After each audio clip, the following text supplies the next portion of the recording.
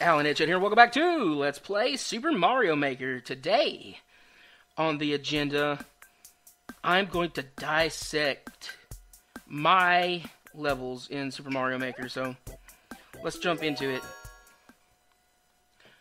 First and foremost, though, I want to give everybody a little tip. I have notifications. Cool. Someone played Know Your Skills. Okay, we'll get to that. Let me go to Makers real quick so I can go to the people that I follow. I want to give everybody a little tip about stars and medals and stuff. Once you amass a certain amount of stars, you get a medal. Once you get a medal, you can upload 10 more levels.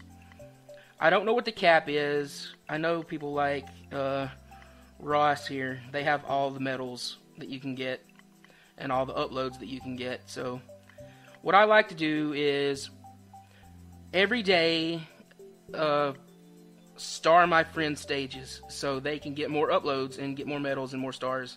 I said that in reverse of how you get them. You get stars, then you get medals, and then you, when you get medals, you get uploads. So, for example, let me go into Odin's back stage real quick. Down here, there's clearly some gold stars. That means I've starred it recently. I don't know if the most recent update to this game made it to where I can star things every day, but for the past 3 days, I've been able to restar stages every day. It reset, and I could restar them and help people get stars. So you just go into their stage real quick, and since you've already beaten it, you don't have to beat their level again. And you just want to give them a star real quick. You just boot up the stage, hit the star, exit the course, and you just go through all their stages and star them and help your friends get stars, which helps them get medals. Medals gives them uploads. So if you want your friends to be able to upload more levels, go through every day and star their stages.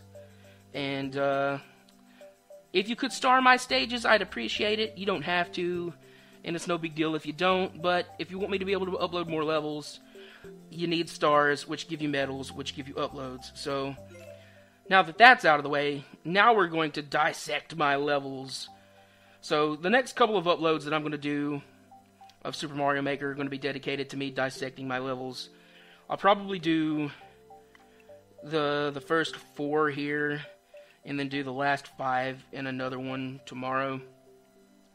So I'm going to click on my first level down here, show you a code, so you can type this code in, and then follow me, play all my stages before you watch this video and get completely spoiled on what I'm about to do, because I'm about to dissect my levels and go into what I was thinking when I created these stages.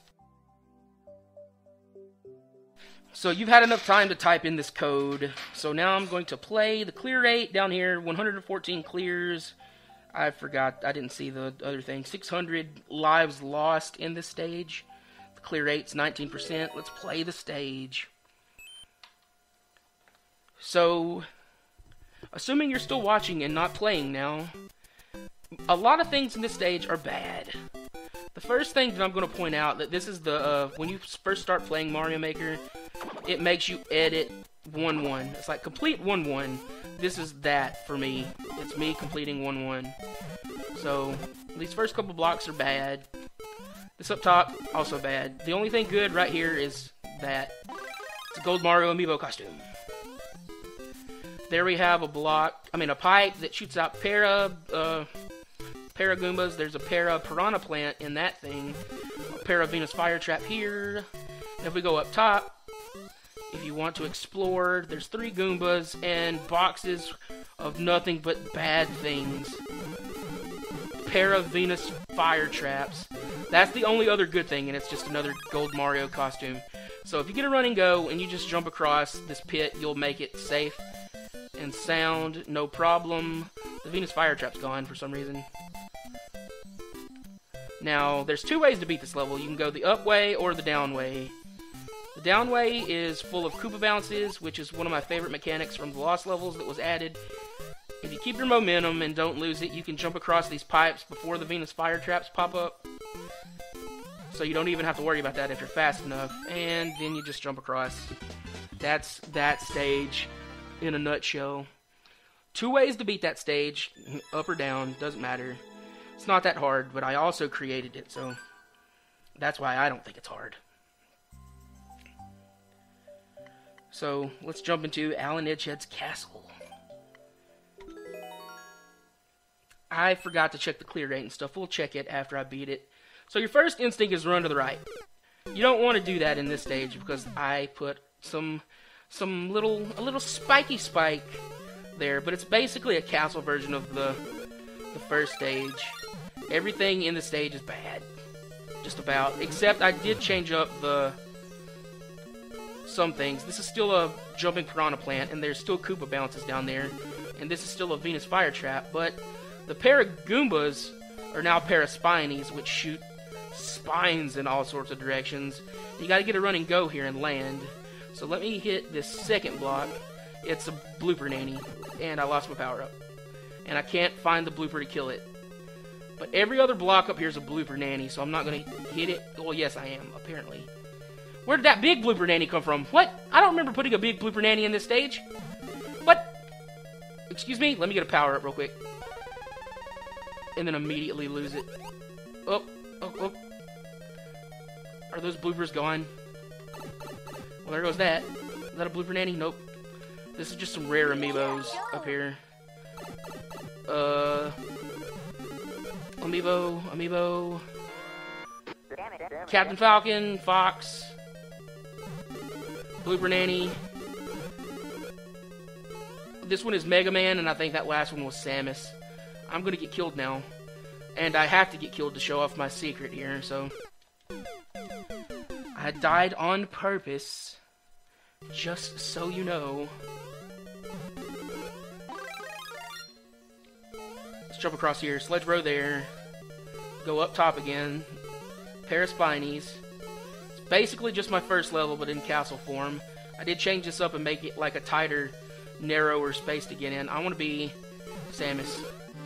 Now, as soon as that gets on the screen, it's gonna, like, its timer starts. Here's the secret. It's a Lakitu cloud that you can just use to fly across the stage, should you choose to. A one-up trick there. I messed it up.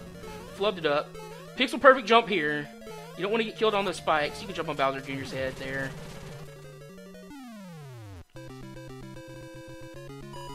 That's basically my castle in a nutshell. Basically just my first stage, but with an amiibo collection at the top and slightly tighter jumps and an axe instead of a flagpole.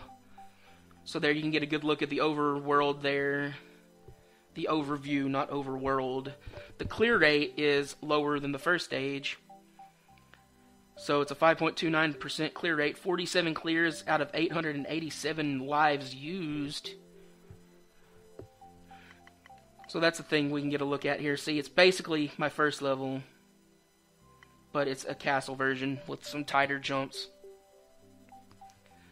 So here we have, that's 2 levels. Here is the 3rd level.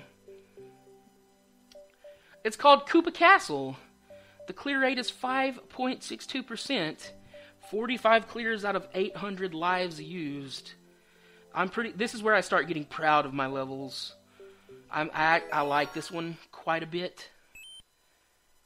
So, right off the bat, there's not spikes surrounding you, just to the left, but I put that there to, like, kind of give you a hazard when you're exploring over here, because this is the first level that I incorporated 3 1-ups.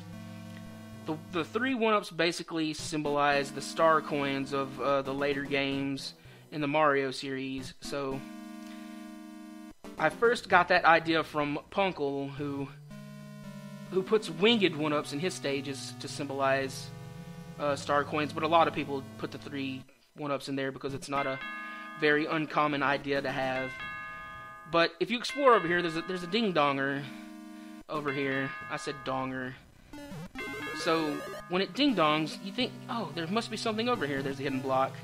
So that's the tip of this level. When you see the ding-dong, there's a hidden block. So here's the first 1-up. We fall down. Ding-dong. Over here, we jump down here. Ding-dong, hidden block, and a power-up. So let me jump up here, because there's obviously going to be another ding-dong in the middle of these. Fire. I died in my own stage. That is embarrassing. Okay, let me get the power up. I'm not going to get that one up there again. I showed you where it was to begin with. Here's a ding-dong here. It's the second one up, which basically, it's really close to the first one, but whatever. Game design. Some of your typical Doom Ship stuff up here. I don't know why I put Doom Ship stuff in a castle stage, but whatever, I did. Here you need to bounce off the dry bones. Now, if you want to avoid what I put in this stage, and you want to go up and over instead of down, where that mushroom block is, mushroom platform, just jump on the Koopa Paratroopa and bounce up top here. There's a power-up. Normally, how I wanted you to do this was, I incorporated some troll blocks, and I didn't do it for the sake of trolling, because troll blocks are some things that I don't necessarily like all the time, but I did it so you wouldn't go up. I did it so you'd hit it and you'd fall down here and land. Yes, if you hit it wrong, you'll fall into the lava, but if you jump just right, you'll hit the troll blocks and fall down and land on this. Just so you'd have some more obstacles you'd have to jump through, and then you'd go back and get the mushroom here. But you can avoid all that by jumping on the Koopa Paratroopas.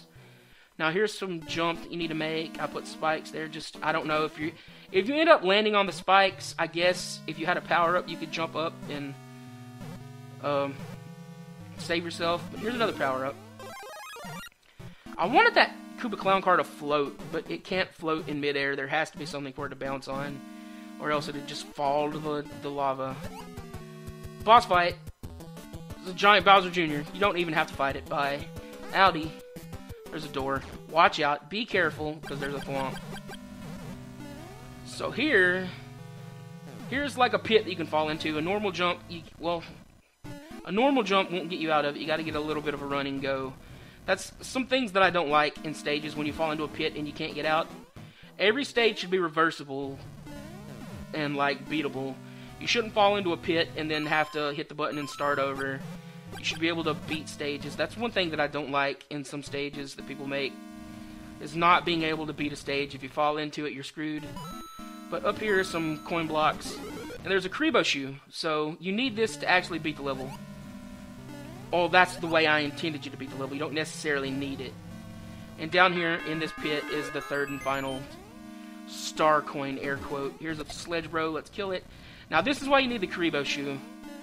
You need it to be able to jump up the spikes. You don't necessarily need it, because if you have a power up, you can just take a hit and jump up it quick enough.